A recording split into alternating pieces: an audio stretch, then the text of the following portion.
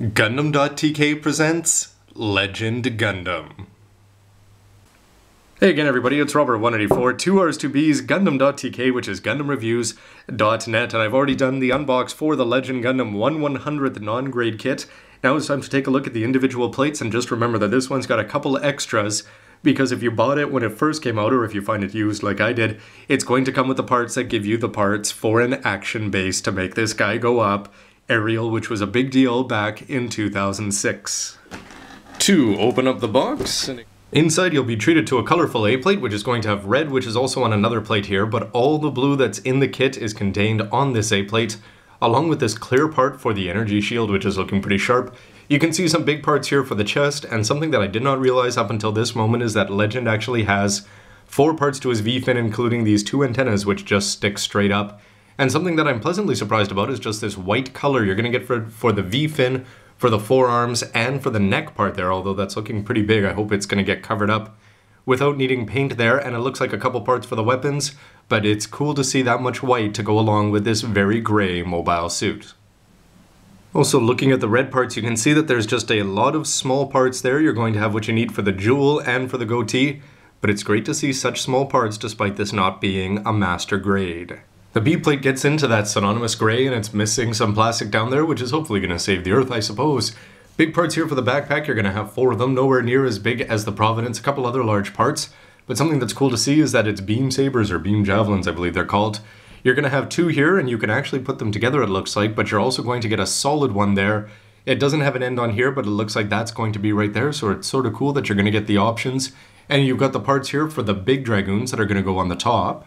To go along with the 8 Dragoons that are going to go 3 on either side of the backpack and 1 on either hip, and then you're going to have some big parts there for the waist armor. More gray for the D, including the all-important head sculpt here. The back is going to have 3 wide stripes that are sort of Adidas style. The front face mask is not going to have any grills on it. The head is looking good. You can see the Vulcans there and some chances for black lines if you want to go put that in. Parts for the waist, and you're going to have the belly there, along with the leg parts, and on the side of the shins are sort of cool because they're going to have these big deep channels there if you want to put the beam javelins away to go along with the parts needed for the feet. A small E plate to go along with the red that you saw on the A plate. You're going to have the big parts here for the chest and feet, and it's still again cool to see that they've got a couple small parts. Those ones look like they're going to go on the shoulders, but again it's that kind of attention to detail which makes me not miss the fact that this is isn't a master grade. Dark gray as opposed to the light gray that you've seen earlier here on the F plate. You're going to have the big parts for the large size beam cannon, which is or the beam rifle, which is looking good. You've got the hands here, they've got 4 fingers locked into place there, and it's sort of cool that that neck part that I was a little bit concerned was too wide open in the white is going to have some gray, which hopefully is just going to squeeze in there, and little details here like pipes that are supposed to look like real pipes despite the fact that they're just molded into the plastic directly. A square G plate, which is going to have the parts for the thighs and forearms, and you've got a lot of little parts down here for the shoulders and things like that. And maybe you can make out some of the details here that they've got all these little lines which are looking sort of cool on the shoulders, and hopefully are going to look very good lined or unlined when you put it together. A small H plate wraps up the main plates, and it looks like you're going to have the Dragoon attachments down there, along with some polycap looking parts down here, which are just going to be a little bit more solid. It doesn't indicate that this is ABS. But it's interesting that this is black as opposed to the light gray that you saw on most of the plates, and this dark gray. So you've got black and 2 shades of gray, all sort of cool in a kit this grade. In addition to those parts, you'll also be getting a regular thing of polycaps, PC116 and SB1, 2 beam sabers here.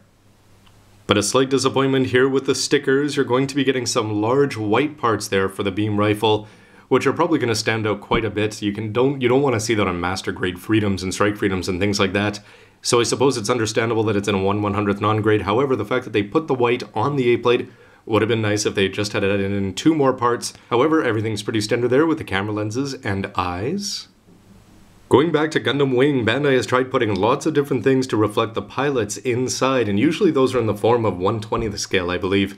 Figures that you can go and paint up, they're usually just in one color, but it's sort of cool that Seed Destiny went in an opposite direction with these character plates, which are transparent, as you may be able to make out there, and it's got a picture of the pilot in his normal suit there, along with some profile. Not very much here is revealed about the mysterious Ray Zaburl, but it's looking good, and for somebody like me who doesn't like to paint, I'd rather have a whole bunch of these for all my kits as opposed to figures that are just going to get bagged and put away and forgotten about. This was probably a big deal back in the summer of 2006, but you're going to be getting a very familiar action base here. You've got the regular octagon, along with all the attachment parts for the arm, which you can see the parts for here, along with the additional support leg there with its 3 holes there. You can fill in the middle of the octagon, and you have a nameplate, which is actually going to go back to the seals. You can put on Legend Gundam there in English or Japanese if you choose. But what is special is that you're going to get this special attachment, which allows you to take the action base and attach it to the 1/100th Strike Freedom and Destiny Gundam. And so you're going to have this one, it looks like, for the Strike Freedom. This one for the Destiny, you can see that it's just going to catch under the backpack. And when you're actually putting it together, you're going to have a clip arm to hold the Legend up. You actually put this around there, which is just going to provide you a peg to put these parts in. And this is actually listed, the name of this is for the first edition of the 1/100th Legend Gundam only, so I'd imagine you wouldn't be able to pick it up anywhere else. And when you're doing your unboxing, don't forget that you're going to need this when you put the action base together.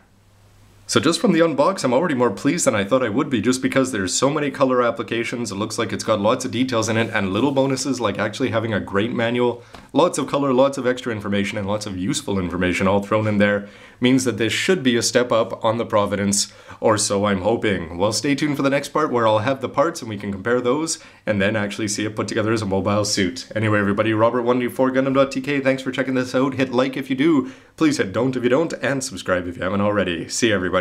Bye. You know, I have no idea what it's going to take for Mourinho to finally beat Barcelona.